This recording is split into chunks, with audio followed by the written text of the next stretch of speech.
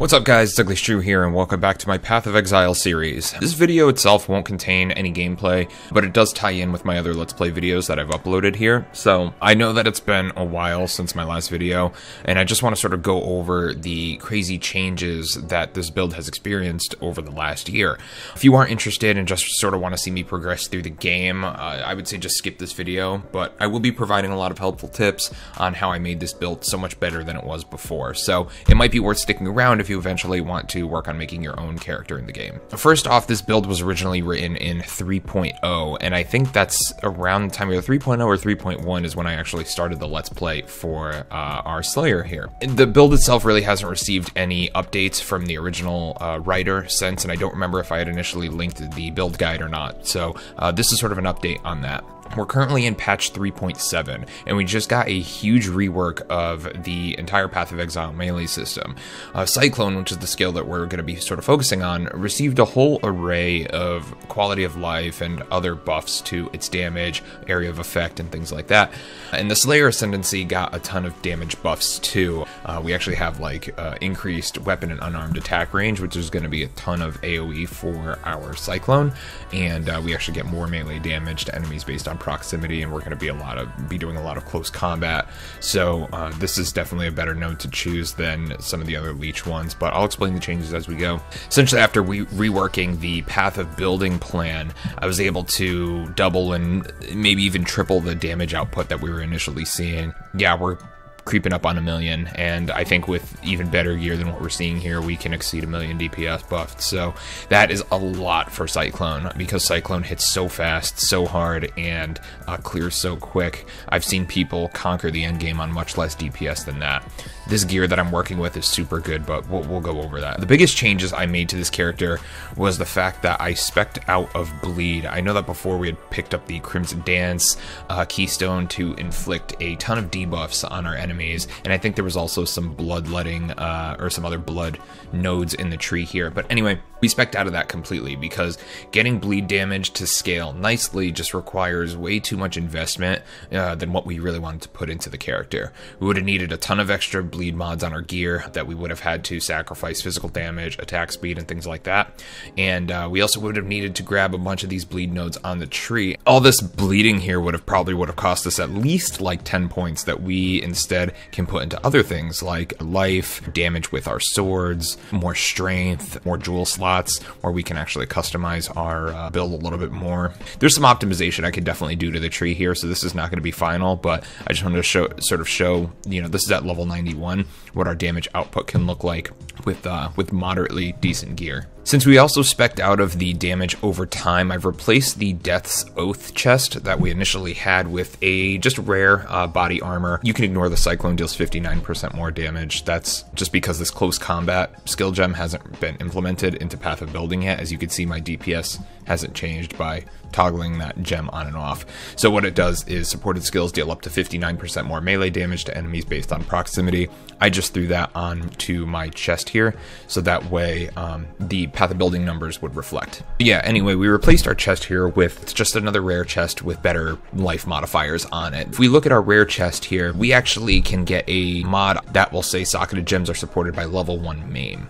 And what this is going to do is support our Cyclone skill with the equivalent gem. So it's essentially turning our 6-link armor into a 7-link armor. So we have our Cyclone, our 5 supports for Cyclone, and then we have the level 1 maim, which is included on the chest. That's not a benefit that we were going to get with Death's Oath, and because of the way maim works, we're still dealing 15% more physical damage. More is an insane multiplier that we want to have, and that's 15% more damage that's going to go on our Cyclone, which is huge. We really, really want that. That's going to be so much better than anything Death's Oath can provide.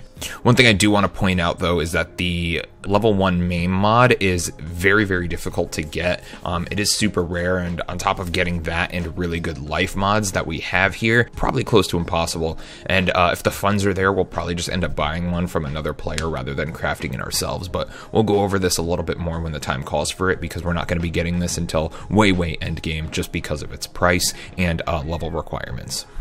I also know that last year I had chosen to help Oak in Act 2. He was one of the bandits that gave us some life regen, some more physical damage, and some physical damage reduction, which is good for armor-based builds. Honestly, the 2 passive points is going to be a lot more beneficial to us because we can customize our build. We can grab, you know, those 2 extra points can go into this jewel slot here, which we can get much better modifiers than what Oak was going to give us. So the 2 more passive points are pretty much always going to be something you'll want to choose unless you want the critical strike multiplier from Alira. There is something that we can do. There's a vendor recipe to sort of reverse this choice. We'll do that another time. It's not super important. Oak's modifiers that we just got are pretty good for us during leveling, but we won't want to keep that. We'll want to switch that out for the passive points. Speaking of the skill tree here, I want to point out that we didn't really take many attack speed nodes that will net us a higher damage output. Path of Building actually has this feature called Show Node Power, which if we have Cyclone selected here, we can click that and we can see all the nodes that are really going to benefit our build a little bit more.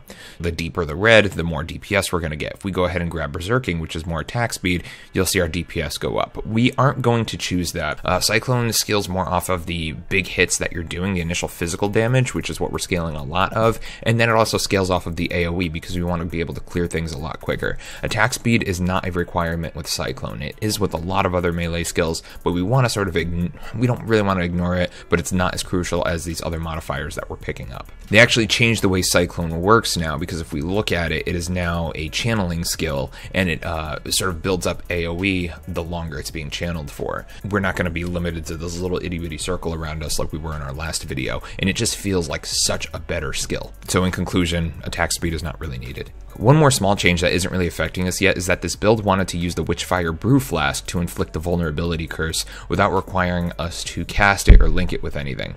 Well, the Witchfire Brew actually changed and does not grant a vulnerability curse anymore. It now inflicts a despair curse, which doesn't affect our build at all. So this is actually pointless to have. So in order to still use this curse, we will be linking it with the cast when damage taken gem, which I have it here. So that way when we get hit with 1,635 damage, we will emit our vulnerability debuff. Any enemy inflicted with this curse will take more physical damage, which is our root damage source. So this is going to be a good method to just sort of set it and forget it, and will prevent us from needing a ton of cast speed and a free hotbar slot to manually cast it. This is just going to be a little bit more efficient and one less thing we have to worry about while we're clearing maps and killing bosses. I changed some support gems around with Cyclone and added that close combat skill gem that I pointed out before, which is why I included that mod on the Glorious Plate here. Like I said, you're not going to see that Cyclone deals 59% more damage mod. That doesn't exist in the game. Just ignore that. I just included that there so that way the Path of Building numbers would reflect the change, because as we see, we can toggle it on and off and our DPS numbers don't change.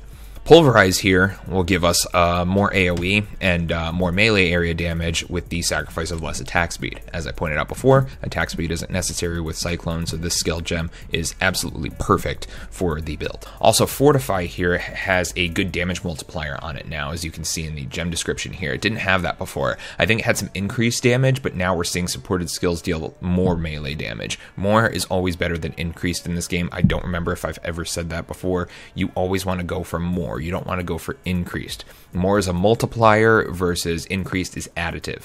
So you will be benefiting a lot more from the 34% more than 34% increased. For bosses, we actually added in the Vaal Double Strike here, and I can show you what the skill does after, but if you pop this out in a boss fight, a bunch of clones will just show up and start smacking the absolute shit out of whatever you're attacking. Once they start hitting while you're smacking the boss with your Cyclone, the boss will just kind of melt. Honestly, you might even be able to swap a Bloodlust in with your Cyclone here. You could probably swap out like Fortify during boss fights and put in a Bloodlust, because Vaal Double Strike has a huge bleed chance on it. So if your clones are going in and hitting the boss, chances are they're going to be making the boss bleed.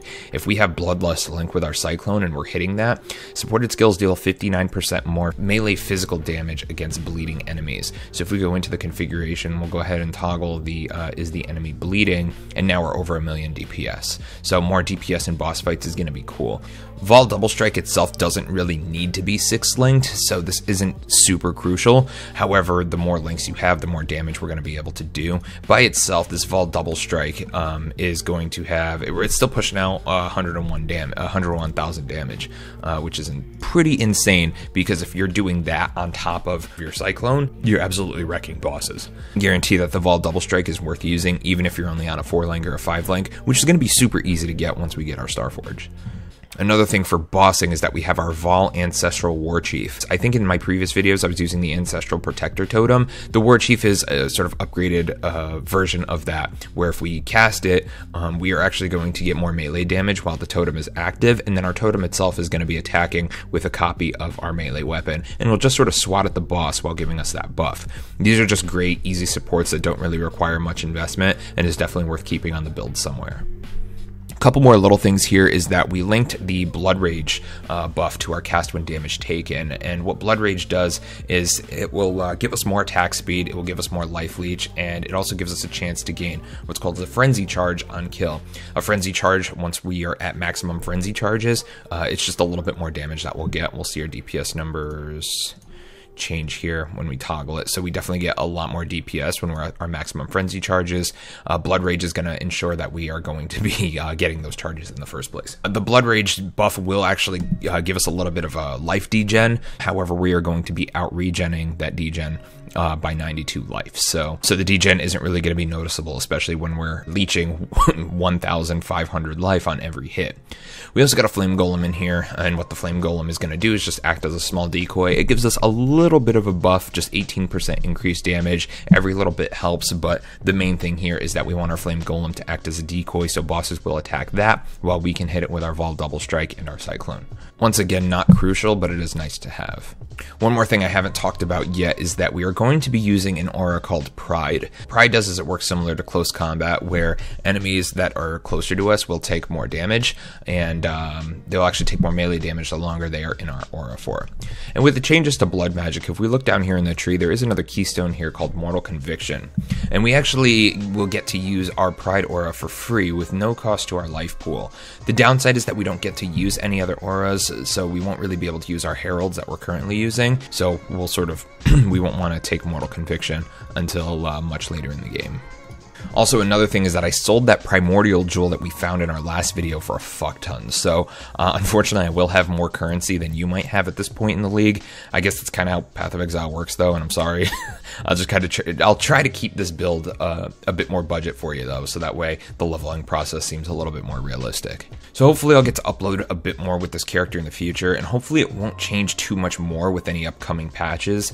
It may get nerfed again just due to how strong it is, but I'm hoping that it will be still sufficient to conquer the end game with. And like I said before, I'm not going to upload any gameplay yet because this video has been super lengthy, and I just wanted to make some changes to our current character before getting back to killing stuff. I will outline these changes in the upcoming video. Thanks for watching this video though, guys, and thanks for sticking around. And if you have comments about the build that we're using, or if you have questions about any of the changes, please just let me know in the comments. Otherwise, I will see you next time. Take care.